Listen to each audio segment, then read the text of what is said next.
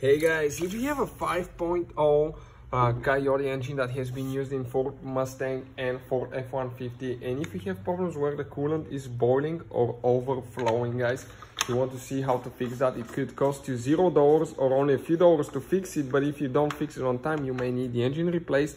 Check out complete video about that. Will be on our YouTube channel, World Mechanics.